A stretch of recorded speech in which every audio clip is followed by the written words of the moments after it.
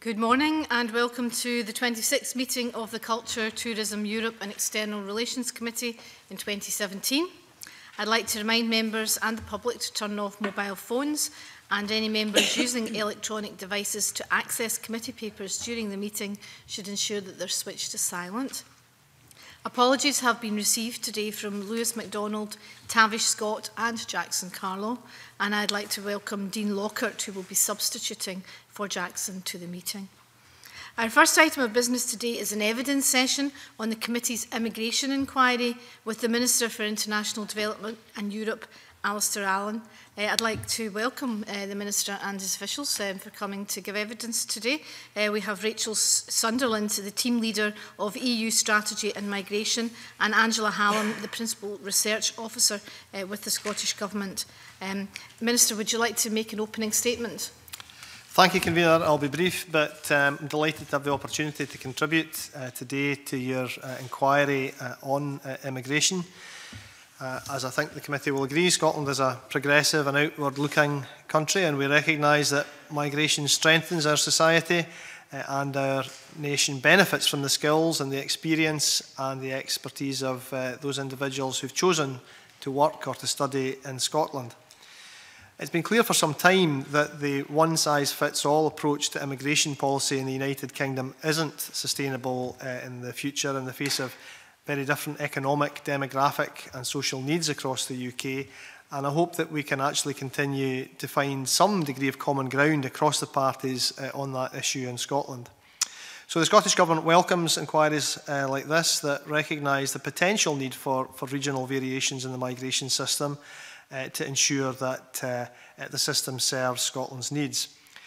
The committee will have seen a response to the UK's Migration Advisory Committee published yesterday, which sets out the evidence base for why Scotland's needs are different from the rest of the UK, and I hope this will also be helpful to yourselves.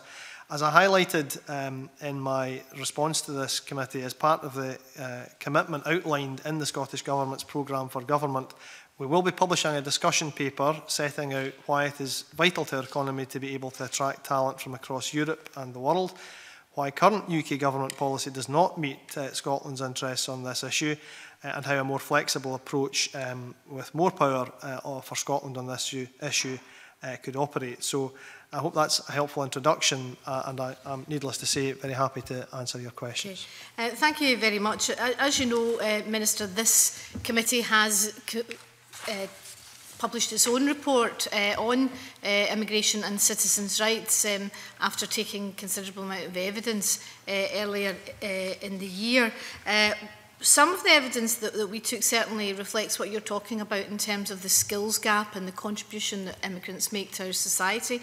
And another rather overarching factor, a challenge facing Scotland that our report highlighted was the difference in working age population and older people if we don't have immigration. And I was noticing in your own submission to the mark on page 26, it says that Scotland is projected to have the second largest decrease of 1.5% in working age population.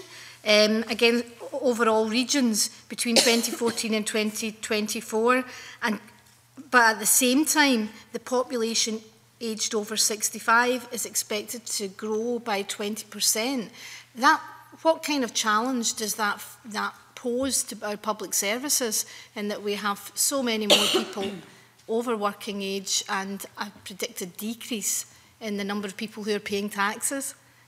Well, I should preface what I say by welcoming the fact that we are likely, or hopefully likely, to live longer in Scotland, and that there is an increase in our age, our life expectancy. But you make a very fair point. And in fact, the figures, if you look at the figures over the next 25 years, they're even more pronounced. The expectation is that over the next 25 years, the population aged over 75 will increase by some 79%. Now, that, as I say, is to be welcomed, but the only reason that we're able to sustain this situation in Scotland is by increasing the number of people of working age who are in our society.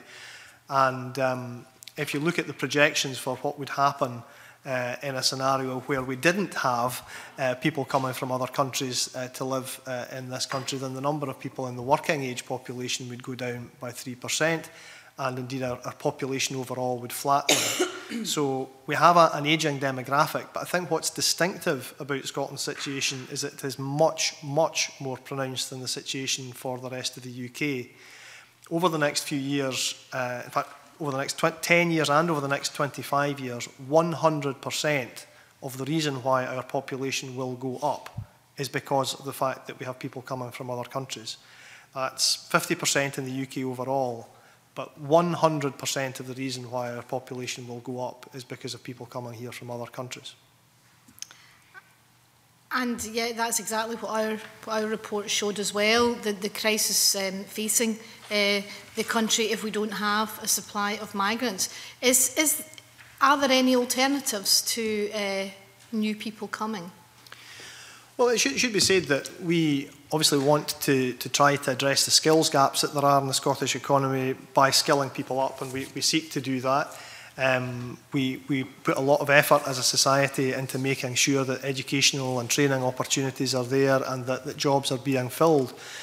But we have relatively high employment in Scotland, relatively low unemployment. There is not a huge pool of people who can step in to take the places of jobs which are currently filled by migrants. For instance, you'll be more than familiar with the sectors because I think you named them in your own report and your own study, but there are many sectors which simply could not fill the places that are currently filled by migrants from some other mysterious source. Yes. Your document is quite a substantial contribution to the UK government's evidence gathering through the Migration Advisory Committee, but I know that the Migration Advisory Committee's report that the UK government has asked it to produce is not going to be coming out until next September, whereas we're going to have an immigration bill published long before that. So how realistically are you going to be able to influence UK government policy if the report you're contributing to doesn't come out until next September? Well, it is a very interesting question, one that would have to be posed in a way, I think certainly the Scottish Government has done, posed to the UK Government, why they are proposing a process which will extend, in terms of the MAC itself, a process which will extend almost certainly, as you say, long beyond the date at which legislation will be brought in by the UK Government on the issue of immigration. It's difficult to see how the MAC findings will influence the legislation at UK government level in question. But we do seek, as a Scottish Government, to influence not just through the MAC, but through other routes as well, through the joint ministerial committees that exist between the devolved administrations and the UK when they meet. We do seek to influence the UK Government both privately and publicly about what we have as real concerns. They're not merely political points, they are real workforce planning concerns about how we plan for the future in Scotland, unless we make it very clear to people that they really are welcome and that they really are needed. Obviously, there was quite a lot of cross-party consensus on this issue in the past, and I believe it was the previous Labour government that brought in the post-study work visa for Scotland, which was then became a UK-wide thing and then was abolished. And it was quite noteworthy that when the present government did a pilot for bringing it back, Scotland wasn't included, despite our cross-party consensus asking for a return of the post-study work visa as one of the most, probably the only kind of significant example of Scotland having differentiation in these areas. I mean, given that behaviour in the past, how likely is it that you can bring pressure to bear for a differentiated system in Scotland? Well, the example you point to there with the post-study work visa, I don't think I've ever seen anything that has attracted quite so much consensus in Scotland. Things don't generally attract consensus in Scotland, but you had the whole university sector, you had the whole business sector, private and public, the political world across the political spectrum, all saying the same thing, and I'm sorry to say, but despite many efforts all being rebuffed on this question, there is no doubt about the fact that the benefits which the post-study work visa system provided for the university sector, for the wider economy in Scotland, were really undeniable. We continue to make that argument, and we have certainly very publicly expressed our disappointment that the 4, I think, universities in the UK which were chosen to take part in a pilot, none of them were in Scotland, and therefore it is disappointing that argument has so far not been heeded within the UK government. But I do, nonetheless, despite that list of criticisms of the UK government, want to try and find common ground within this Parliament to continue to make the argument in a positive way for these things to happen, and the role of the committee in doing that is very helpful. Our committee took evidence from the Quebec government on how a differentiated immigration system can work perfectly well with regional governments or subnational governments, and there are examples of that elsewhere, such as in Switzerland, that we've examined. Is that something that you think is possible to achieve? I think it's eminently possible to achieve. In fact, I would go further than that, say it's necessary to achieve it. For the reasons I've given to do with our demography and our economy, it is necessary that we find a solution that's tailored to Scotland's needs. Now, the examples you quote are rightly examples where at a sub-state level there is a degree of flexibility on immigration policy. They're all very different immigration policies, it should be said. Australia has a very different kind of migration policy to that in Canada or to that in Switzerland, but they all share the principle, which is that there is a political will to allow these things to happen at a sub-state level. And although this may sound like I'm going off at a tangent, the fact that the UK government is now ceding certain arguments about how the post-Brexit world might work in Northern Ireland, the fact that we're even talking about Northern Ireland in a new way in this context shows that where there is a will, it can be done, and it can be done quite successfully. And I really don't understand the argument that it couldn't be done successfully within the United Kingdom with regards to Scotland. Thank you. Richard Lockhead. Thank you. Good morning, Minister. I'll just pick up in the convener's closing remark there, or question. What do you think is the real reason why the UK government are opposing the devolution of immigration powers to Scotland, given the disproportionate challenge we face demographically? Well, I will unavoidably have to give some political answers to that question. At the moment, they seem to simply be of the view that immigration policy is indivisible for political or doctrinal reasons. I would like to think that at some point they will listen to reason on this, certainly that they will listen to the broader view, the consensus view in the Scottish Parliament that we need to do something else. But you would have to ask them, but they have not been willing to move. Okay, well clearly there's a lot of unity in Scotland, and I noticed that even Alasdair Darling, the head of the No campaign in the 2014 referendum, indicates he now supports some kind of differentiated policy in Scotland for immigration, so hopefully that unity will continue and have an impact on the UK government. I've got a couple of cases in my constituency I just want to raise because I want to know if there's a role for the Scottish Government to help lobby the UK Government even more than we are just now and try and influence decisions at the Home Office, because as you may know, the shortage of teachers in Moray is well documented and publicised, and there's also a well publicised case in my constituency in the last few weeks where a Heather Katanich, a woman from Canada, was working in a school in Forres. And then, of course, she wasn't able to get the visa sorted out, and she had to leave that post. And there's been a lot of publicity around that case, even though she's married to a Scot. I've got another case at the same time where a woman from America is registered with the General Teaching Council in Scotland, and she's desperate to work in a Moray school, but we can't get her a sponsored visa because for some reason I think Moray Council will only sponsor STEM subjects. So we have this situation in Moray, to give one example, one part of Scotland, where the demographic challenge is even more challenging than the Scottish national challenge, because the number of pensionable age people is set to increase by 33% over the next 25 years, with the working age population going down. We have young people wanting to live and work in Moray and other parts of Scotland, take on posts where there's a current shortage, and yet we can't get them the visas to work in this country. It's a ridiculous situation. It's damaging our economy, our future, and indeed our education system. I just wonder, do you think there's more of a role the Scottish Government could play to try and address some of these cases?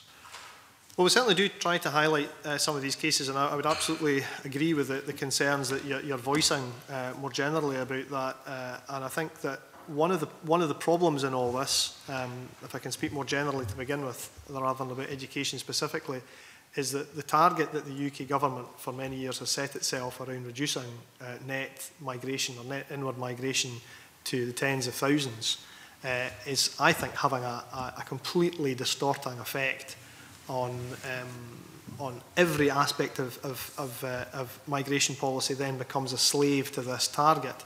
And regardless of the merits of individual cases, regardless of the merits of individual sectors, everything becomes a slave to this target. And it should be said that if we stick to this target, the demographics for Scotland become quite frightening.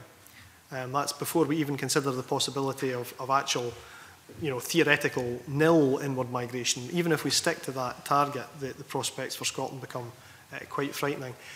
For education, you're quite right to say that in some parts of Scotland in particular, there is a real issue, and Moray is one of those. We want to see teachers from other countries making their homes and their careers and their jobs in Scotland. We do seek to help where we can in that. We don't have any power over the individual cases when it comes to the authorities in the UK, but we do seek to raise their cases, and I'm very happy to raise them again. My final question is, the statistics that you've outlined in relation to our demographic challenges as a country are eye-watering, and I wonder what more the Scottish Government can do to convey to the people of Scotland just how big this challenge is, because clearly it's a statistical-based argument, and therefore because it relates to statistics it's quite difficult to raise awareness, and therefore I wonder if the Government could go away and maybe just think of more ways in which we can really publicise the demographic challenge in facing this country and the implications for our future as a country. I think you're right to say that it's got to be about more than statistics. It's got to be about a kind of hearts and minds argument will have to be made over this. I think there is a broader understanding than sometimes is given credit for in the media in Scotland about what this problem is. But for instance, yesterday I was in Edinburgh Royal Infirmary talking about the fact that without the contribution that is made by European citizens living in Scotland, the NHS in Scotland would face a real problem. I think that is the kind of hearts and minds argument we can make about the importance, not just demographically, but the importance to our public services that is represented by EU citizens. And I am mindful not to try and raise false fears about this issue. We are doing our best to work with the UK Government to find solutions, but it must be said that every time I and other ministers engage with people, whether they are in the health service or other sectors, who are from other European countries, they have had real concerns over the last year and more. It is very difficult to make financial plans for yourself or your family. It is very difficult to make plans for a mortgage. It is very difficult to make plans for a business when there is so much uncertainty surrounding you. So yes, we do have to make that argument, and we will make it, and we'll make it with more than statistics. Thank you. Rachel Hamilton. Good morning, Minister. Would you say that Scotland's needs are not so different from the rest of the UK that would justify devolving control over immigration? And also, if we look at the needs of soft fruit producers in Angus and cherry growers in Herefordshire, do you not believe that they have the same requirement for seasonal migrant labour? And would you agree that Scotland's needs were almost identical to the rest of the UK's needs? Right, firstly, no, I wouldn't agree that our needs are identical to the rest of the UK for the reasons I've been trying to set out, which is that demographically our situation is twice as extreme as the situation in the rest of the UK. So no, I don't agree with that point. On the question of whether soft fruit growers have the same workforce planning issues, whether they're in Angus or Herefordshire, I'm not disputing that the nature of the business is similar. It is possible, however, to argue that for some regions, and certainly for Scotland, these industries have a particular importance. But the point I am making is that the situation demographically for Scotland will be twice as bad if we don't get it sorted. Okay, so on that point, why is Scotland not attracting a higher share of migrants? And only 3.4% of Scotland's population is from the EU, compared with 4.9% across the UK as a whole. Well, I don't know where you get that figure from with respect, but the figure I have is that it's roughly 7%, and that's roughly in line with our population share. Okay. Another question I want to ask you is about the Migration Advisory Committee. And am I right in saying that this committee provides independent advice to ministers on the skills that should be included on the UK's shortage occupation list? The Migration Advisory Committee also reviews the list after consulting Scottish employers, and there is a separate list of job titles and occupations for Scotland. And that allows employers to recruit migrants into jobs officially in shortage without the need first to conduct a resident labour market test. So, is it not true that the Scottish list had mostly matched the UK version? Certainly, we do seek to influence the list, and we have done that. But you know, it isn't entirely easy. When, for instance, the MAC opened its consultation on this, it was very difficult to get information from them, and numerous meetings that were offered with ministers and others were reneged on. However, we do seek to, at a government level, I should say, not at a committee level, but we do nonetheless engage with them. We do put forward evidence. Yes, it's true to say that the lists are broadly similar, but we have put forward our own ideas on different sectors, and we do seek to influence that where we can. But the problem is that this is a workforce-wide issue, and without returning and labouring the whole point about the benefits and the freedom of movement, we cannot really solve this problem in Scotland by purely looking at it on a sector-by-sector basis. There is a need for a much wider openness to people from other countries living here, or our demographic problem is not going to be solved. Okay, thank you. Thank you.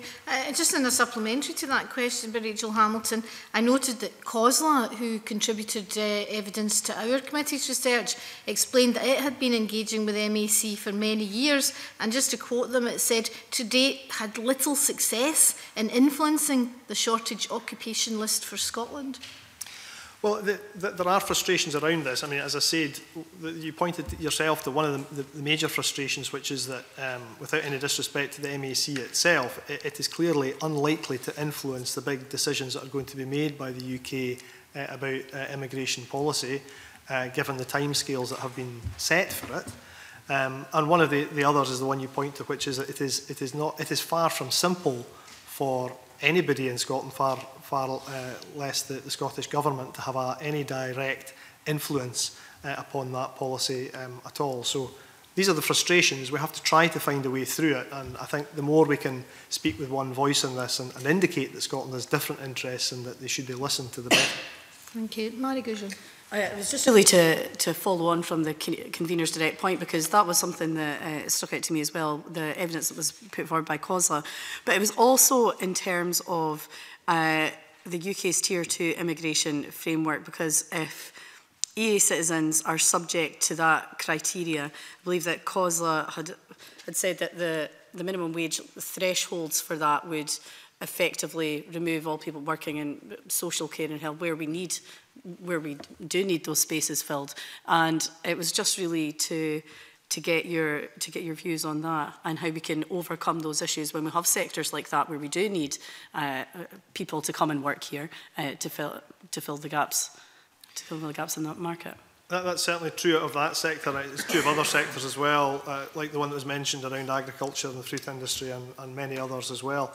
If I may call upon officials to answer your specific point about some of those issues. Yes, happy to do so.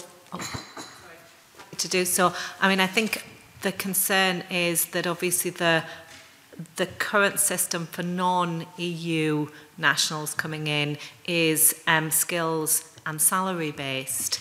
the evidence that we've presented in the report that we published yesterday clearly demonstrates the positive impact that EU nationals are having in a wide range of sectors, and the risk is that once you put a skill or a salary in place, then actually there are significant sectors which will be disadvantaged, including, for example, volunteers. And we have an example of the Camp Hill, which is very dependent upon volunteers. So there are big concerns there as well. And also, that is quite a bureaucratic and lengthy process, whereas what businesses and employers are saying is what they want is something which is quite fluid, is easy and very responsive. Okay, thank you. Also in evidence, another point from Unison was about, similar to that of COSA, was influencing changes to the Scottish occupation list. And they had raised an issue about the format of supporting evidence that is presented to the MAC, and apparently it's formatted in a way that they don't find acceptable. And they'd said that the MAC had argued that it found it difficult to get evidence about shortages in Scotland in the format it requires. How do we overcome that kind of issue if they're saying it's a formatting problem when clearly evidence is there about the shortages that we have? Again, with respect, if it's about the form, I may defer to officials about that, but yet clearly we don't want to get ourselves into a situation where there isn't that flow of information. But I'm afraid I will have to call upon help for that one. That's fine. I think our experience, and we've certainly had feedback from the Migration Advisory Committee, that sometimes they are taking a very economic focused approach to this, and they are looking particularly for hard evidence at a sector level. I think the evidence that we published yesterday does provide a lot of that. I think previously the type of evidence that has been able to be provided has maybe been softer evidence, has been anecdotal evidence. So I think sometimes there has been a mismatch between the nature of the evidence that the Migration Advisory Committee has been looking for, but the report that we published yesterday does pull a lot of that together very clearly. Does the Scottish Government believe that there should be Scottish representation on the MAC? Yes, I think it would be helpful if we had more direct representation on the MAC in future. I think it would also be helpful, much as it is useful to look at sector-by-sector approaches, I think it is important to look at nation-by-nation or region-by-region approaches as well. And I think that by conceding, in a way, the idea of the political debate at UK level seems to have conceded the idea of different approaches on immigration for different sectors, it does beg the question why it can't be done on a national or regional or a sub-state level as well. Okay, thank you. Thank you. Stuart McMillan. Thank you. Good morning, Minister. Earlier on in your contribution, you spoke about the situation regarding the powers, and in your document that we received yesterday, here we go. In your document yesterday, on page 48, there's the issue regarding international students, and that they should not be included in the net migration target. Now, as somebody who studied in Europe through an Erasmus scheme, it's something that, and I hosted an event here a couple of weeks ago regarding the 30 years of the Erasmus Plus scheme. So I genuinely understand how important the issue of EU students coming here and also us going to the EU it really is in terms of that cultural exchange. So in terms of what the government have actually suggested regarding the policy area to the MAC, how important do you and also the Scottish Government actually place the issue of international students actually coming to Scotland, but also having that opportunity to contribute to the Scottish economy afterwards if they have the chance to stay? Well, I think it's right to point both to the economic and the cultural benefit. The economic benefit is clear, not just our university and college sector, but also to the fact that many of these people bring their skills and are willing to live in Scotland afterwards or to work in Scotland after they graduate. But the point you're making about the inclusion of of students within the 100,000 figure, or the 100,000 net migration figure, is a very important one too, because I think there is, unlike in the UK political scene, there is, as I understand it, a political consensus across all the parties that students should not be included in this figure. I've mentioned why I don't think the figure is tremendously helpful for migration policy as it affects Scotland more generally, but I would like to think that whatever our differences, my understanding from statements from all the parties is that we do agree that students should not be included in that figure, because it totally distorts our understanding of migration policy and distorts our understanding of the benefits that students from other countries bring to us. And certainly, and also the Scottish Government explains that it's preparing this evidence-based paper on immigration. But how will you take into account any evidence that you hear from this committee in considering putting your paper together? The Scottish Government will be more than happy to take on board evidence that this committee has produced. This committee has produced some substantial papers around the issue of migration policy as it affects Scotland. That the task that we are now faced with is to imagine what a distinctive, a tailored, a differentiated, whichever word you want to use, solution for Scotland would actually look like in policy terms. We've made clear our preferred solution, which is the freedom of movement of people throughout Europe, including Scotland. But we now also have to think about, well, what would a differentiated solution for Scotland look like? What would be the policy options, the policy levers that we might use if we had constitutionally the power to use them? We are not in a position, or I'm not in a position to set that out for you today. In the coming months, however, I will be more than willing to come back to this committee to talk about our proposals as they develop. And yes, I would be very happy indeed to take on board any views, any recommendations that this committee has in that area. Already this morning, Minister, that you've touched upon the issue of Brexit. And certainly this Parliament has had various UK ministers come to various committees to answer questions regarding the issue of Brexit and how it's going to affect this Parliament. And certainly yesterday, the Delegated Powers and Law Reform Committee had Robin Walker MP and also Chris Skidmore MP come to give evidence. Both are obviously ministers in the UK government. And they, this is all on the record, and they were extremely repetitive is probably too strong a word, but they consistently made the point that they are in listening mode. They want to come to Scotland to talk to and also to listen, so that they can take back issues and then hopefully make some changes. Now, with that, you've already touched upon this morning that you find it difficult to, well, for the UK government to actually listen to recommendations from the Scottish Government. Now, how much of a challenge is the Scottish Government actually finding that with the UK Government for them to consider whether it's a differentiated approach for Scotland or some other type of approach in terms of immigration for Scotland? Well, since the Brexit vote, we've tried to put forward a whole series of compromise proposals, and there's no point in rehearsing the different political perspectives which we'll all have on all those solutions. But the point is, it has been no simple task. The Joint Ministerial Committee, there are two, one on European negotiations and one on which I sit on Europe. One didn't sit for, I think, 8 months. They are convened by the UK government, I should say. We are working to try and make these bodies work, so that we do try to exchange ideas, that we do try to work with each other. I have an outstanding meeting request with the UK Immigration Minister.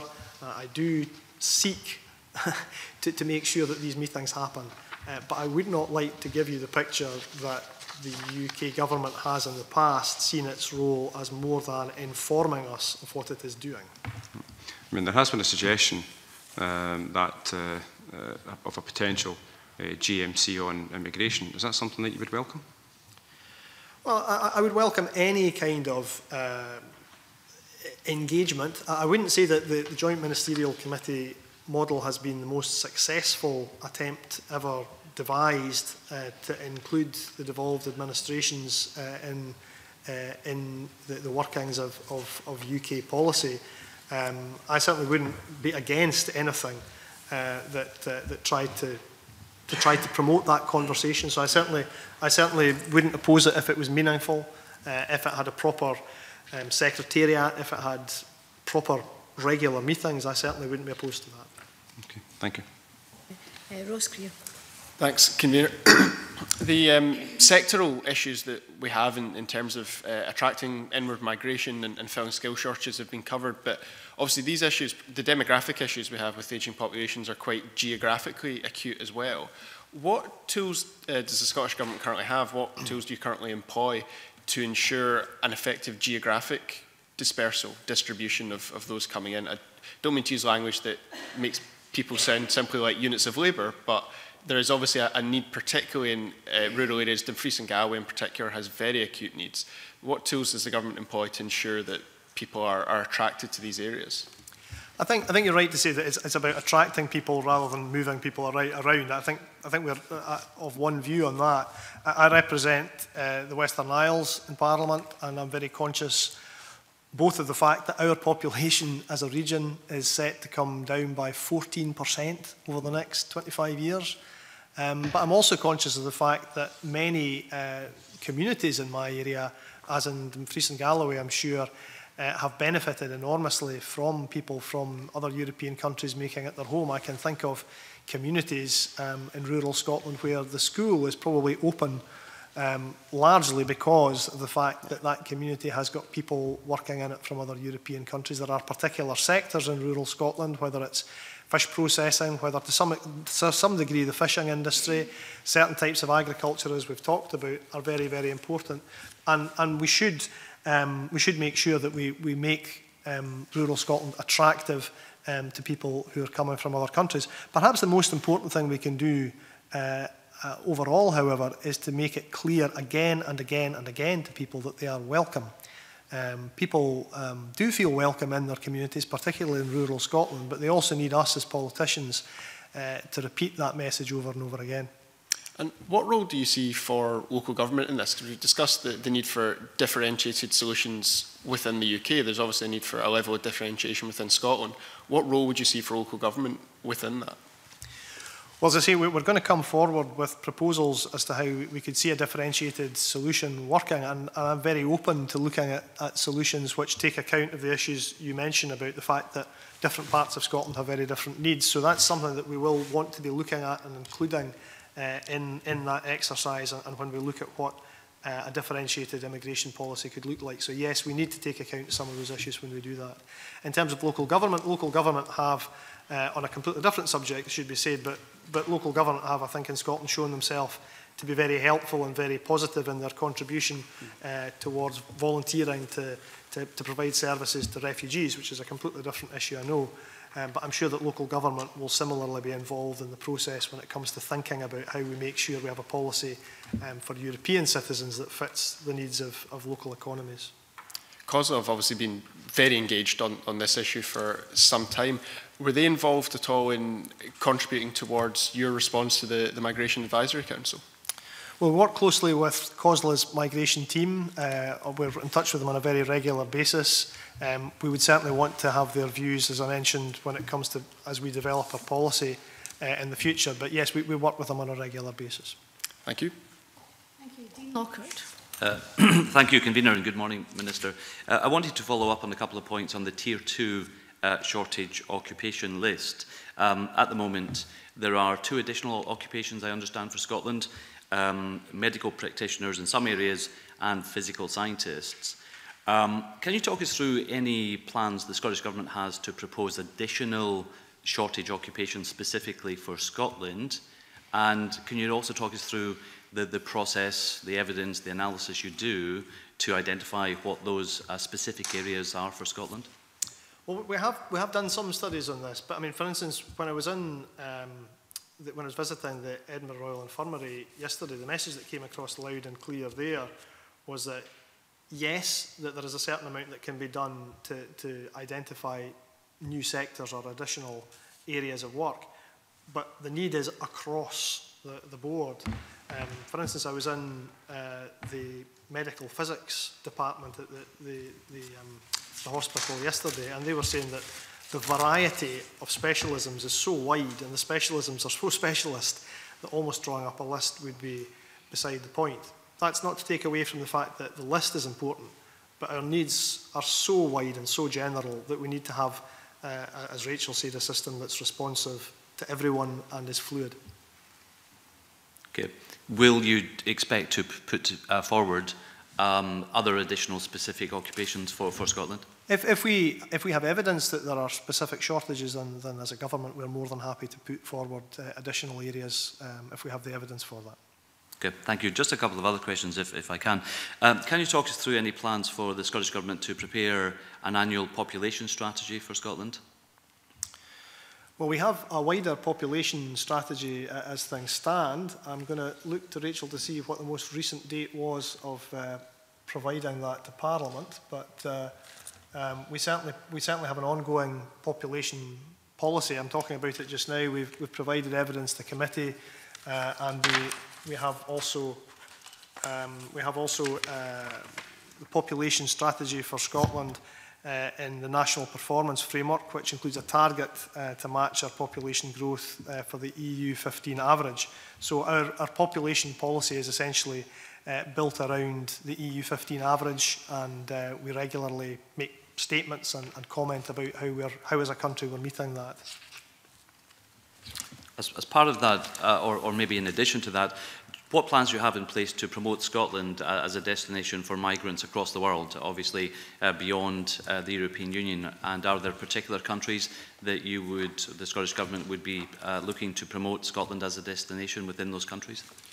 Well, there are obviously particular countries outside the EU with whom we have a strong association, whether it's historically or anything else. I mean, for instance, it was noticeable with the post-study work visa and the changes to that, or the abolition of that, I think Nigeria, surprisingly, featured as a country where the changes that were made to the post-study work visa resulted in the halving of the number of people from that country coming to study and perhaps work in Scotland. So there are obviously countries with which we have a particular connection.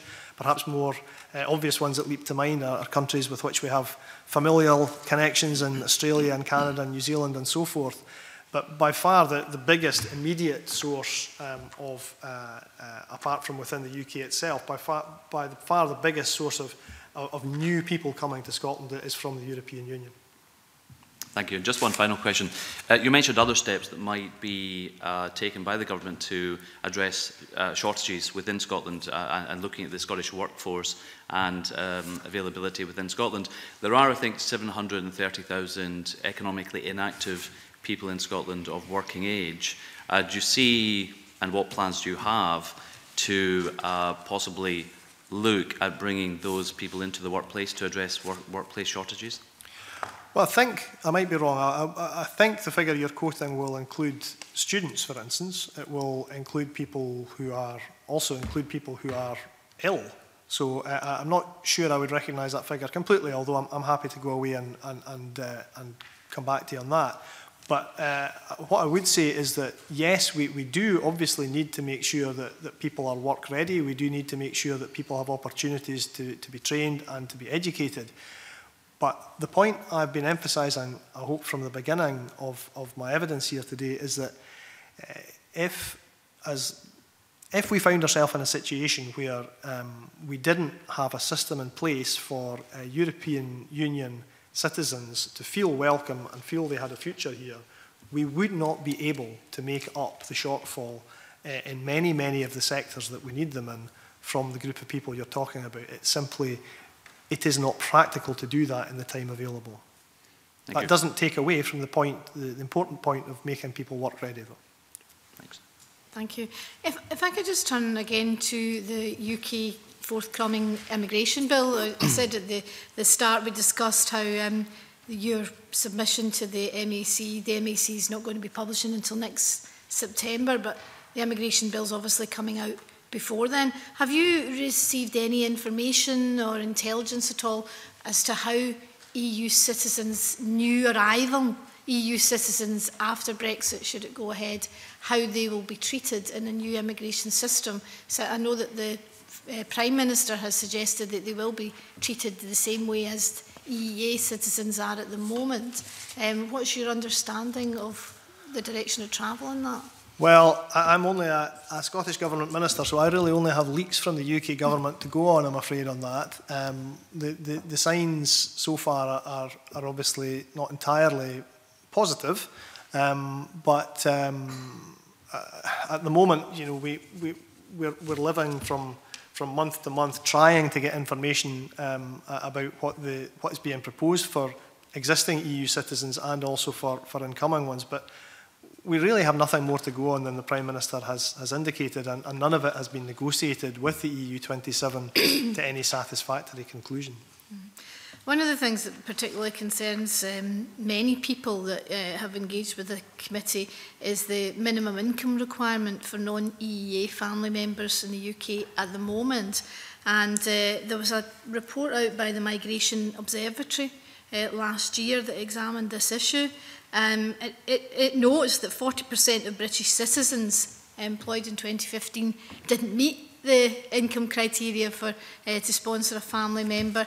But one of the very interesting things that it threw up is the gender disparity in the discrimination against women in this area. For example, when you look at the number of people who are not eligible to sponsor a spouse because of their income, men fall out, 27% of men fall into that category, but females it's 55%. And when it comes when you have two children, women are even more likely to be discriminated against. As a woman with two children, 69% of women with two children wouldn't meet the eligibility criteria to have their spouse stay in the UK. That is very worrying if that applied to EU citizens. And is that gender discrimination something that concerns you? I think it is. I mean, it is from a human point of view. I mean, it seems like a very crude way to try to determine the future of European citizens of other European nations seeking to come to our country in the future. It does appear to discriminate, as you say, against women, and also discriminates, it should be said, against some of the very groups, some of the very sectors where people are working and doing a valuable job in Scotland. There are some sectors we've mentioned, some sectors like agriculture and fish processing, where I'm quite sure that if the non-European rules were applied to EU citizens, then new EU citizens or new applicants for entry into the UK would find themselves falling foul of that. So at a human level, it doesn't seem to be very sensible to apply those rules to EU citizens, and an economic one, it doesn't seem very sensible either. And finally, Miss Sunderland mentioned the Camp Hill community, which is, if you don't mind, I want to raise that as a constituency issue, as I have a Camp Hill community in the south of Scotland based at Lochathar, whom I visited on Friday, and they wanted me to visit to raise the issue that they're concerned about, which is their volunteers. So basically, the volunteers come from Europe because they follow the Rudolf Steiner approach to working with people with learning disabilities. And it was an absolutely humbling experience. Many people had lived there as volunteers for 20 years, contributing and supporting people in a very familial situation, but not drawing a wage. And because they don't draw a wage, they wouldn't fit into the income criteria going forward. Is there anything that we can do to influence the UK government to ensure that these wonderful communities that do so much to help vulnerable people are sustainable in future? I think that there's lots of things in that I mean, certainly we do and we will continue to raise the issue of voluntary work, partly because it shouldn't be overlooked that so many people from other European countries contribute to their own communities and are so keen to contribute to their own communities through voluntary work, but also because of the uncertainty that surrounds so much of what's being proposed, for instance, around the 5-year rule for people having to prove their they had been resident here for future status and settled status and so on. Somebody said to me recently, someone from Spain said to me, well, I can prove the time I was doing paid work. How on earth do I prove the time I was doing voluntary work? Does this count? Will this count towards my settled status or not? So the voluntary sector raises all sorts of questions, and it's good to see that the organisations representing the voluntary sector in Scotland have been raising those very publicly. The Scottish Government's happy to do so too. Okay. Can I just ask a quick supplementary on that point as well? I mean, have you had any sort of sounding out from the UK Government really about people that are in that exact position, and people who are, I mean, I know that there's lots of examples of people who've been in cash in hand employment as well, which I think, you know, offers the same issues. So do you have any sort of sense of where the thinking is on that? No, I recently took up an individual case as Minister, and I've also taken up, as I'm sure others have, as a constituency MSP, to try to get an answer to that question. So far, I don't have an answer. There may be one in the post, but there is a huge wealth of detail at the moment that is missing in terms of the question of how people prove their residence and prove their status for 5 years in order to qualify for different types of settled status in the future, however those are ultimately defined. But the problem is the longer this goes on, as I probably don't need to tell you, the more uncomfortable the situation becomes, and we shouldn't be putting people in that situation much longer. Okay, thank you. Ross Greer. Thanks, Convener. I noticed in having a look at the report that the government highlights an issue with the data coming from rural areas where it seems to be largely qualitative. I was wondering if you could just talk us through what the issues are there. Well, I mean, I will, as you can probably guess, call upon help for that one. But I think, if I may, I think that we do have qualitative information about the situation in rural Scotland, which is different in a number of ways. For instance, employment levels are deceptively high in rural areas, as you'll be aware, because young people who don't have jobs simply move out of the areas. It doesn't take away from the fact that there is often an economic problem, there is often a major skills shortage. So we do have qualitative information about some of that and how that impacts upon the need for people from other European countries living in those areas. But if I can perhaps call on one or other to come in on the back of that. I'm happy to come in. Yes, obviously the best source of information we have on population is the census. But obviously that's only every 10 years, and the census is carried out in March. So actually we're not picking up seasonal workers at all. And obviously rural areas are particularly dependent on seasonal workers, particularly for agriculture. And we have done some work looking, we as rural policy colleagues have done some work looking at the agricultural census to try and make an estimate of seasonal workers, number of seasonal workers, and we are thinking it's something like 22,000, between 15 and 22,000, but it's obviously very difficult because seasonal workers are very mobile as well, so they're following the work. But we have commissioned research which is actually looking in greater detail specifically at seasonal agricultural workers, and we're expecting an interim report from that next month. Excellent, thank you. Thank you. Just to finish off, we talked earlier about a differentiated system for Scotland. Now we know that the system for non-EEA migrants at the moment is our experience is very complex, our experience as MSPs, that is. How could you ensure that any differentiated system for Scotland works better for businesses in the sense that it's cheaper and it's less complex? Because clearly, you know, there are many people who have given evidence, the written evidence to our committee, said they're quite open. They understand that Scotland has particular needs and they're quite open, but they want to know how it's going to work, and understandably they want reassurances that it's not going to cost them more money if they're businesses. What kind of reassurances can you give them in that respect? I think those are very fair and understandable questions that businesses raise, and ones that we want to take into account over the next months as we put together our proposals on this.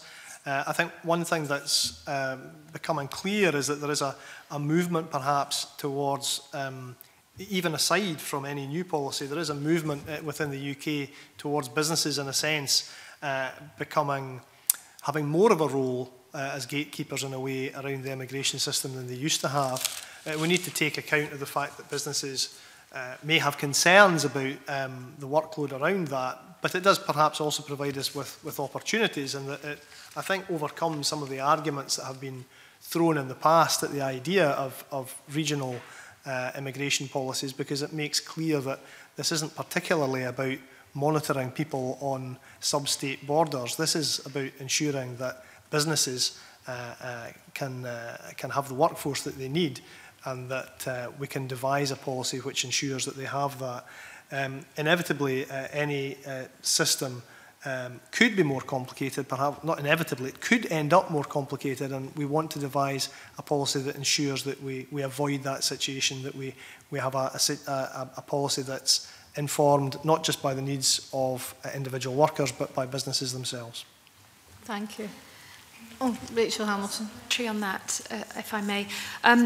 I know that some of industries had expressed concerns about the financial implications, and I wondered if you were actually planning to do some financial modelling around devolving immigration, particularly for small businesses. I know that the Federation of Small Business had expressed concern, and particularly those small businesses without an HR department, and also the implications that it would have on local authorities as well.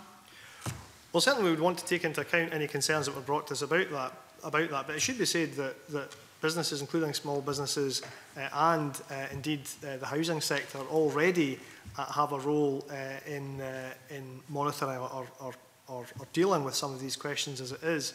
So yes, we would want to take into account any concerns that people had, but the biggest concern that is being brought to us by the business world in this area isn't about that, it's about the fact that they have skill shortages that they don't know how to meet if we don't have a tailored solution to this problem. Thank you, and we'll just draw our meeting to a close now and go into private session. Can I thank the Minister and his officials for coming to give evidence to us today, and we will now go into private session. Thank you.